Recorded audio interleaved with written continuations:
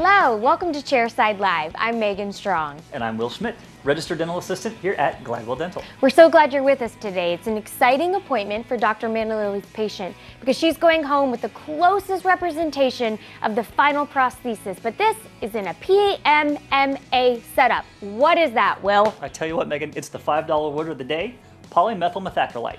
Now this is a shatter-resistant alternative to glass that this patient is going to wear for their temporary prosthesis to make sure all the fit and functionality issues are worked out before we go to our final product. Sounds like a good plan. Let's check it out.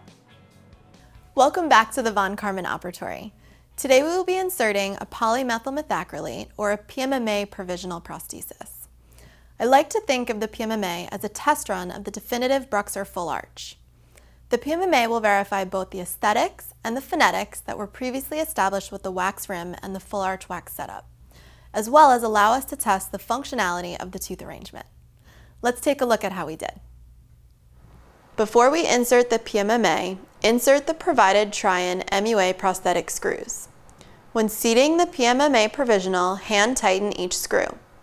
Like the wax setup, you should not feel resistance.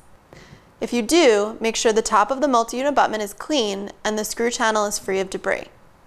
Another reason you may feel resistance could be the soft tissue contours. Ideally, we would like the contours of the prosthesis to be such that the patient can easily keep their new smile clean. This includes a flangeless buccal contour as well as a convex intaglio surface. To check the intaglio, I find the easiest way is with a silicone material such as Fit Checker. This material is placed on the intaglio surface of the PMMA and then is seated intraorally. As you can see, any areas where the prosthesis is snug against the soft tissue will show through the silicone. I now mark my pressure spots with a pencil or marker, then remove the silicone material and adjust with an acrylic burr, making sure not to create any concave areas that could potentially become a food trap. Once the PMMA is seated, if you cannot visually confirm the cylinders are flush with the multi-units, radiographic confirmation is recommended.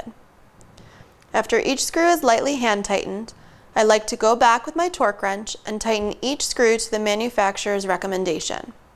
For these Hahn multi-unit abutment prosthetic screws, we are tightening to 15 Newton centimeters. The heads of the prosthetic screws can be covered with a bacteria-resistant material such as PTFE or Teflon tape, and then covered with a light cured composite.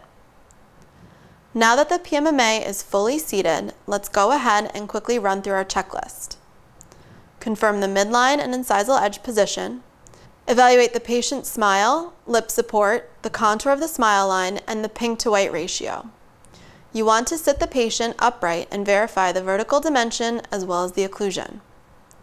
Any noted adjustments to the occlusion can easily be performed in the PMMA material. The biggest benefit of allowing the patient to wear this provisional for 2 to 4 weeks is that they have the opportunity to test the functionality before proceeding to the definitive Bruxer prosthesis. Lastly, review the oral hygiene instructions with your patient. For home care, I personally recommend the use of floss threaders as well as a water pick. It is important to note that if the PMMA prosthesis was altered in any way, the lab will need to know exactly what changes were made. The best and easiest way to communicate this to the lab will be to remove the altered PMMA after the trial period and send it back to Glidewell. From here, the laboratory will copy mill the modified provisional, ensuring the definitive Bruxer full arch prosthesis will include all of your modifications. With that, we conclude our PMMA appointment. Thank you for joining me today in Glidewell's operatory. Tune in to our next visit to see the delivery of our definitive full arch Bruxer prosthesis. Well, thank you so much for that, Dr. Manalili. Now stay tuned for the next episode. We're going to see the final delivery of the Bruxer full arch fixed implant prosthesis. It's going to be a great one. But hey, do you want to earn some free CE credit? I know I sure do. Well, then you should head over to glidewelldental.com and take Dr. Resnick's course, Principles of Implant Occlusion Part 1. Spoiler alert, implants are not teeth. They're not, so head on over and take the course. But for today's episode, we're all wrapped up. On behalf of everyone here at Glidewell Dental, thank you so much for watching. And we'll meet you right back here next time.